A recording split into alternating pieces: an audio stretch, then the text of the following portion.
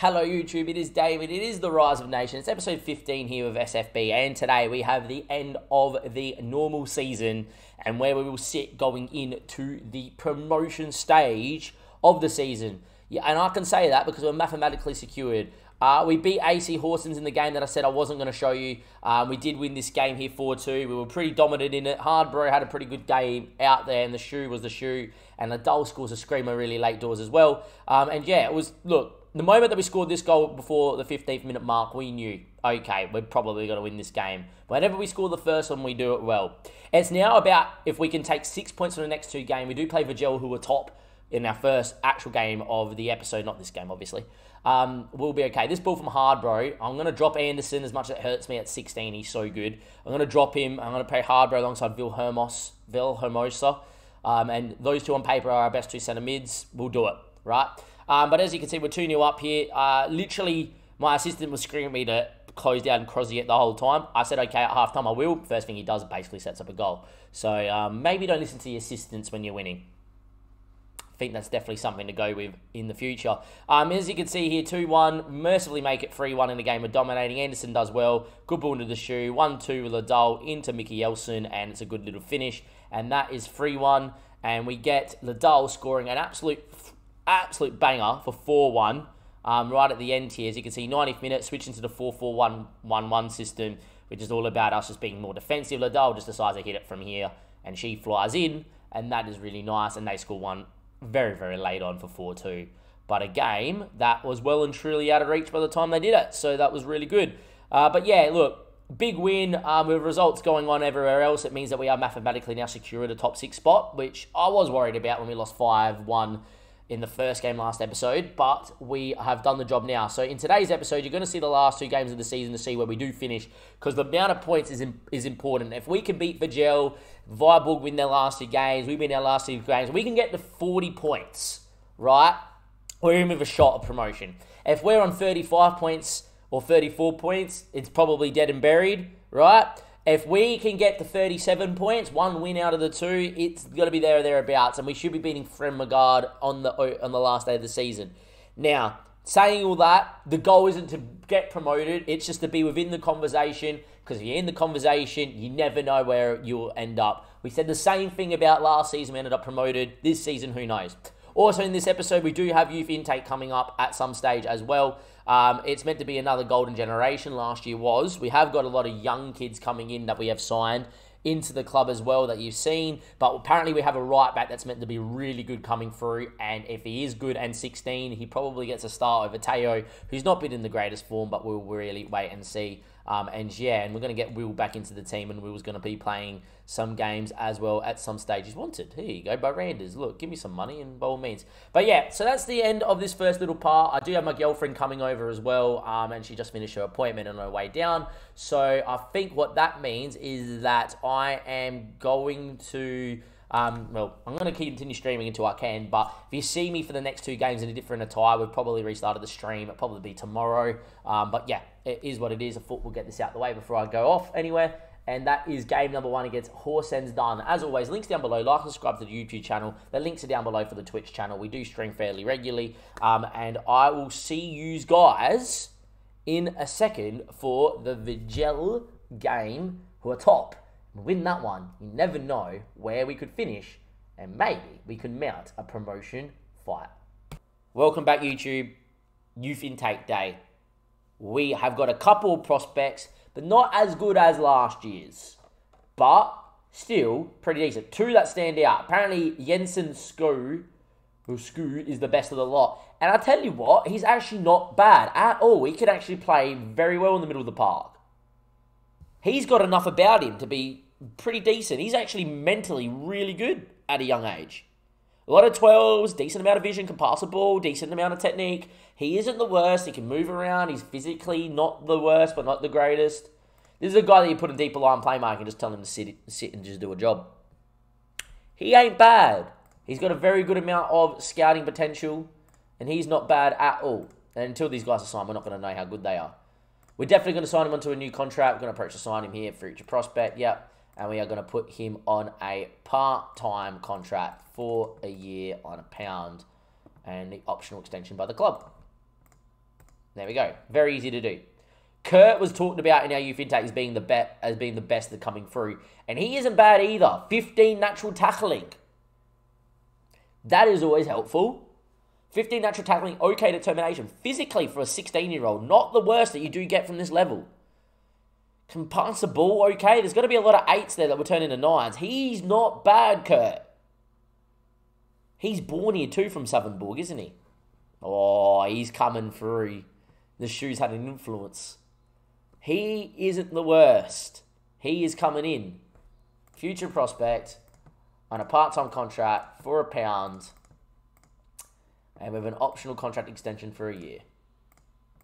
Right, now we're just going to have a look through where the rest are. Taking midfield on the right, he's okay. He's not the greatest. He's not bad. The Dane he does okay.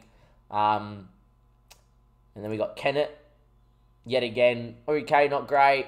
Not the greatest intake. We got a goalkeeper here that's yet again okay, not great. So we had a bit of an air intake, which is not what you want to see, but an okay one nonetheless. Like, we have Kurt, he's in. We have Jen, he's in. It's not the worst. It's not as good as last year's. Last year's was a real golden generation. This year's not as much. I do have high hopes for this guy, though. This guy's not the worst. This guy is someone that's very usable. And that's where we're going to leave you, YouTube. We have got the last 2 games of the season coming up. And we will be A-okay. Where are we going to finish? You let me know in the comment section below. And I'll see you guys in a second for that Vegil game on the second and last day of the season. It'll be top. It'll be 4th. It will be a big marker on are we here to make up the numbers? Or are we fighting for promotion? Welcome back, YouTube. Youth intake not over. We have gone through and we have absolutely annihilated this league of its best talent. Because we're in the 2nd division, a lot of clubs, because of the rules, don't have to tie down youth players to youth contracts per week. They can just tie them down to any contract, and as long as they've not got a value or are on a contract that locks them in, which I think £750 or £150 locks them into having a value, you can then approach them to re-sign them on a different contract. I'm just letting you know right now that we have done this. Jesper Anderson is a midfielder from Vegil, and because he's only paid at £450 and he's not on a fringe player there at Vegil, he can technically, as a youth contract, take another contract until he turns 17. In we come. We don't offer him anything. We offer him a part-time contract, an optional extension, but because we can offer him a bit of a better role, they jump ship. Have a look at him at 16. He's a lot better than what we had. 16 passing, decent physicals, not bad technicals, and okay mentals. This guy's coming in, and he ain't the best. And fullback and Kurt is coming in mainly because he's 15. Good determination, decent physicals. This guy can do a job. Need to scout him, by the way. Don't know why he's not being scouted. Matthias Madsen, though, he will be the best. Have a look at him at 15 years of age. Physically unbelievable, mentally sensational, and technically what a player of football. He is coming in on a fringe contract player because I think at 16 he will play. Frank, though, is on another level. He's got great determination, physically very quick, and technically really good. And he's a natural passer of the football, always handy. He could be really good. And lucky last, yep, Anderson is the pick of the bunch. This guy probably will be the best midfielder at the football club when he joins. At 15 years of age, his technicals are that of a footballer in the Superliga.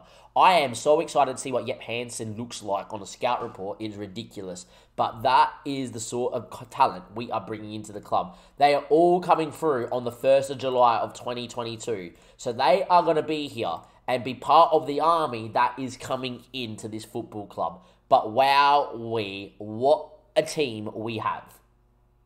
If we don't get promoted this year, the amount of 16, 17-year-old talent that we have is going to be insane. The only thing I will say is not one of them is a centre-back, and that's probably the one position I need the most, is a centre-back. The talent we have got coming in is ridiculous. We have obviously gone and confirmed all those deals. Wow. We have picked up some absolute gems. And this is why I love lower league saves. The nook and cranny. We've been live for an hour and I've seen the day. We have gone and signed 5 guys that could probably walk in and go, hey, we're at 16 years of age. Hey, we probably belong in the first team.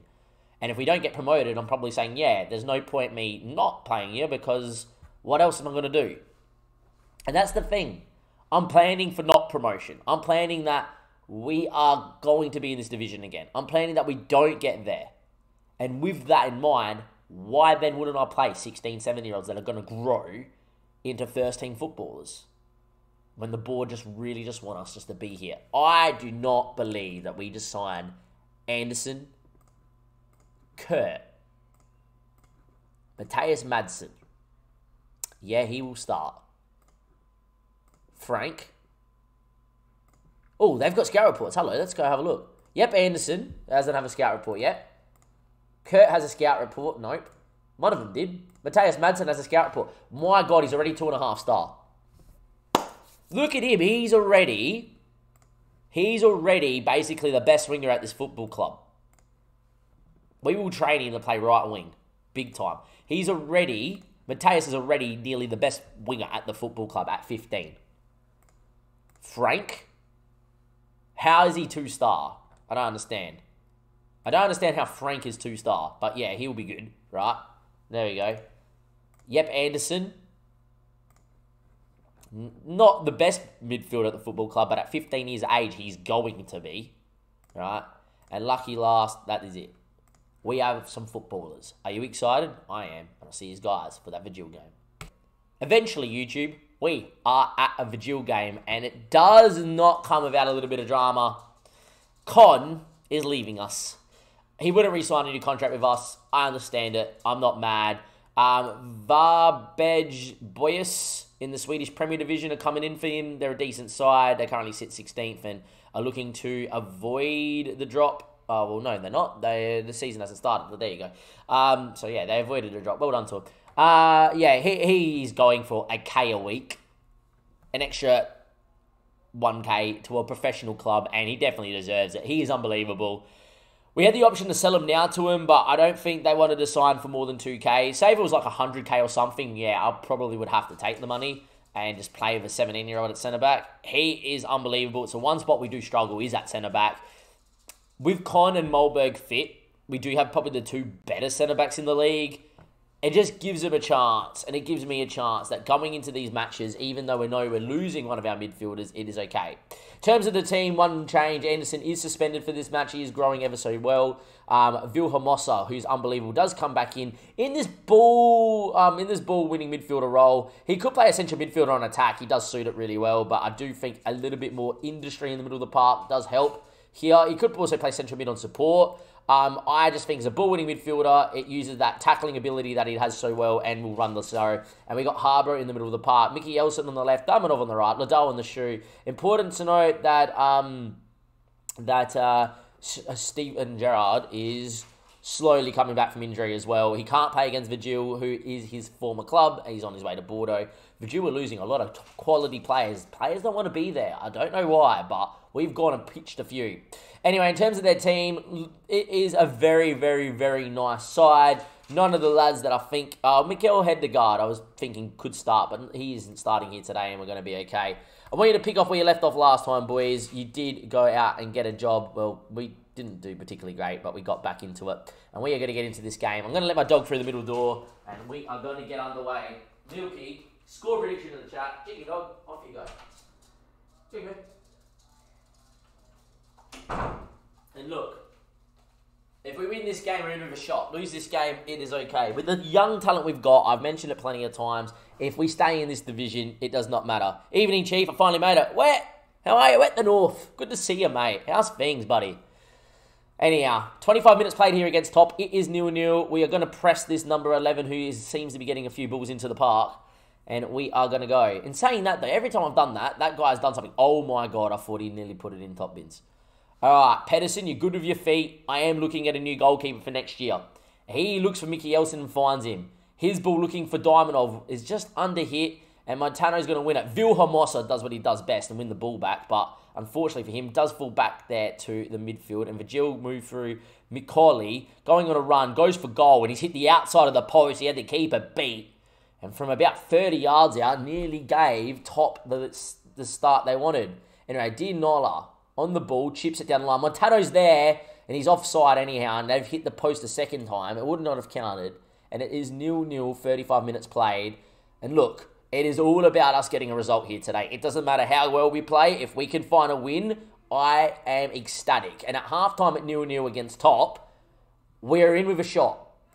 It's not our most fluent, and it's not our most scintillating attacking best, but the longer it stays 0-0 and the opportunities the Shoe will get, eventually, we can do a job. It feels that Becerra, he's one of the best strikers in the league.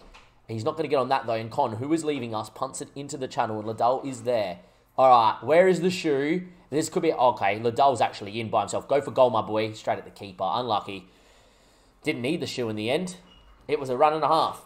Anyway, time is ticking. 50-odd minutes played. It is still 0-0. The longer it stays like this, the more we can maybe FM him. Molberg, he looks for Diamondov. The Shoe makes the run, stops his run. Now makes the run again. Diamondov, though, comes inside, going by himself. Can he find a pass? Instead, he's gone for goal. That is wasteful from the Bulgarian. And, you know, there's players out here that need to be playing for their spot because there is some players coming in. Rightio. Oh, I was going to make a slight change, but it's a highlight. It's cleared away by Molberg, but only for as Macaulay. Don't let him shoot. Oh, my God. Right, I was going to make a change. Never mind that change. Well, it is going to happen anyway. I'm going to get Wilhelmosa getting a little bit more forward, which is what I was going to do anyway. But now, all of a sudden, we need to get this ball moving a little bit more. I was going to tell us to hit a couple of early crosses here as well. And I'm going to look for us to distribute over the top. And I am going to bring the Jill in for Liddell because of the heights. A point would be massive for us right now. I'm not going to lie. Also, I'm going to change anything else here. I feel like Teo's not had the best of the game as well, and Anderson, as a 16-year-old, can whip a ball. We have not been great, but a point wouldn't be bad. We knew it was going to be hard to win this game, and they have dominated. Is there going to be anything here? 80 minutes played. It's a highlight. Hey, we score now, you never know. Bernest, a goal for them kills us. It's a decent ball that we can win, and Teo does. Diamondov now. Need to move it a bit quicker, mate, and you can't lose it. Here we go, Anderson, the youngster, puts it. The Shoe, he's a man for all occasions. Oh, straight at the keeper. You expect that boy to score, don't you? Wow, Diamondov, ball in, cleared away. We shouldn't have taken Liddell off, actually. We should have taken Mickey Elson off, got Liddell out wide. Anyway, Molberg, highlight done. Mickey Elson's had a shocker. The ball goes long, and it's going to be a highlight here for Top, don't you reckon? We need to win it back. We don't now. We might go to a full blitz press after this highlight if we don't concede, because goal difference could be important as well. Moldgard now with a chance on this right-hand side. Dinala, ball in. That's a great work move. Yeah, game over. That's all she wrote. That is all she wrote, ladies and gentlemen. All she wrote. There's not much else you can really do, really. We will go to the full blitz press, but I don't think we're going to score anytime soon. They have just been too good. They're top for a reason. We did beat them. Away from home, we beat them. There we are. Diamondov, ball into the Shoe. He looked offside. Referee's flag didn't actually go up. And if it was a bit better with the ball, it would have been okay. I think this is a highlight because I'm trying to make changes. It is.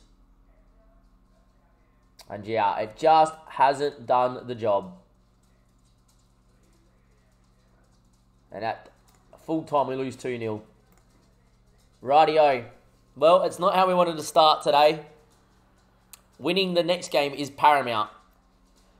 Because that is now putting a little bit of a gap to the point where with 10 games to go after this next one, we've got 11 in total, but 10 games in the promotion league, we're probably putting ourselves in a spot where it's too hard to do.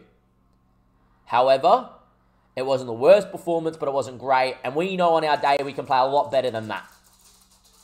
Unfortunately for ourselves, it wasn't it then.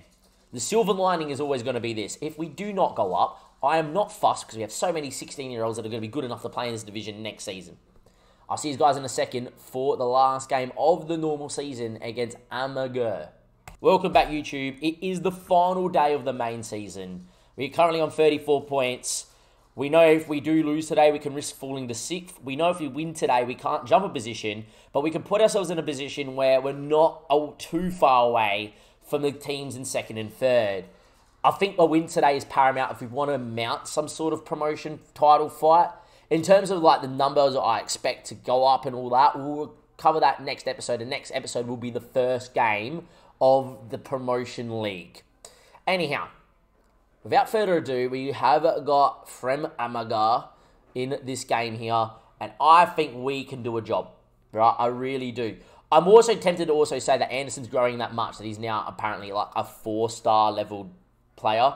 I am very, very, very, very tempted, right, if you play him as advanced playmaker here on support in the hole, to, even as an Engatchet, he's not bad, to play the 4-2-3-1 from the offset. I know that's a big call, but I feel like, especially with Mickey Elson struggling, I'm very tempted to do that. This is not often that I do this. At all.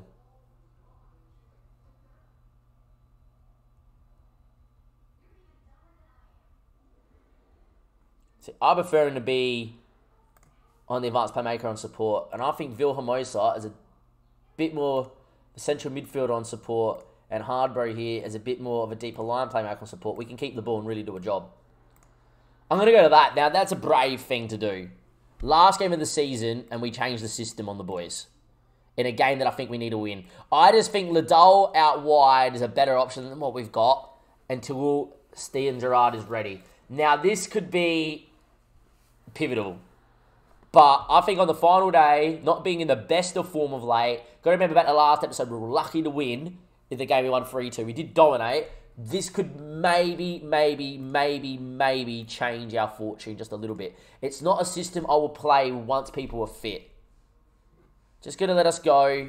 It's us in the white, it's them in the blue. Score prediction in the chat, and as always, links down below. We are live. I am very tempted to play a system like this and get Anderson into the team and lining up, because I think Anderson's that good at what he does. Anyway, the throw-in's pretty poor, but Ed Frederickson just punts it into the box, and it's a bit wasteful from the 16-year-old. Anyway, it's a poor ball when Harbro wins it. And I'm looking to the two midfielders who are really good on the ball to really keep it and do a job. Will into Liddell, and it has paid off already. Inside 5 minutes, we decided to put Liddell as this inside forward, and it is 1-0 SFB. Will is starting at left back as well. Forgot to mention that as well. He's a very good left back, and on paper, until Hedmagard joins, I think that's his name, Mikel, he is the best left back, and he will play out there. And Liddell chips it into the far bin, and he just will give us goals out wide, Liddell. We can play the role. And it's 1-0, and we've already got 75% of the ball. I'm more worried about what Anderson does in this system. I might even... This is going to sound very weird. He's not the greatest shadow striker in the world, but I just think with the physicality that he does have, apart from the running ability, he wouldn't be the worst shadow striker, I reckon. Got to confirm that. There we go. I just know the shadow striker role works really well. And at the moment in this system, we are dominating, and that's exactly what you want to see. Anyway, the ball goes long, and can we win it in the air? We don't, and David's on it, and that's a ball that should be cut out by the keeper, and is in Pedersen. And now it's up to us to keep the ball and move it, and we do here with Con. And Con now looks into Mollberg, and Mollberg's ball looking for the shoes, physical enough to win the ball in the air, but that wasn't the ball that was really on. And that is the one thing about the system that worries me. We're not of the technical ability to play a 4-2-3-1. But we do have enough about us. Oh my God. Can we stop conceding from distance? Can we just stop conceding from distance?